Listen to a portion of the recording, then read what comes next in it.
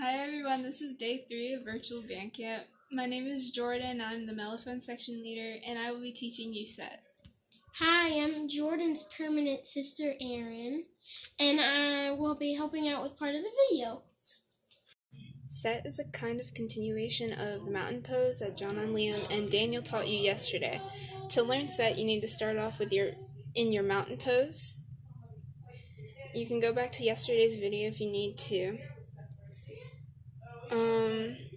Instead of having your feet shoulders width apart, you're going to bring your heels together and your toes are going to face outwards.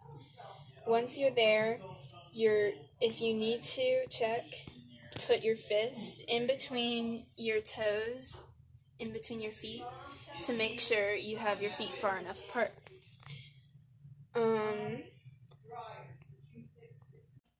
There are 3 points in which you can put the majority of your weight: heels, the middle of your foot, and toes. If your weight is on your heels, like so, you may fall backwards or lose control of your upper body.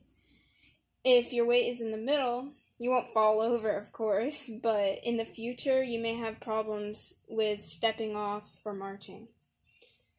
You also don't want your weight all on your toes because, again, you will lose control of your upper body and you may fall over.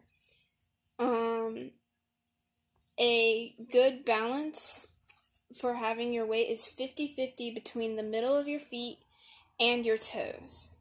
This will make it easier to step off when you start marching.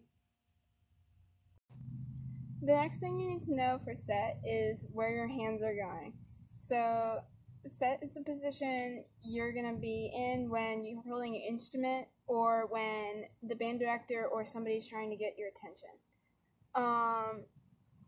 If you don't have your instrument, this is how it's going to be done.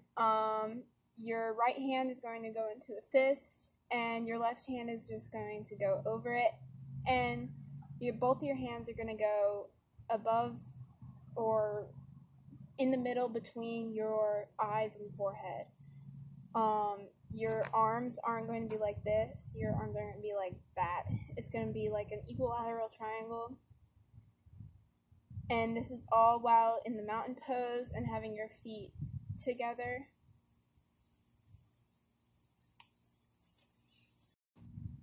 Standby is another position that we use when the band director or the drum major is trying to get your attention.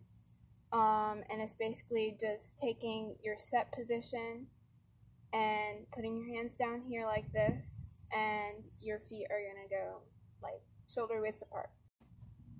If I had an instrument, I would show you how to do Set and how to do standby with the instrument, but currently I do not have an instrument, as a lot of you, I bet, don't. But basically your hands, instead of this position, you're just going to hold your instrument like this or like this when it's up at your face.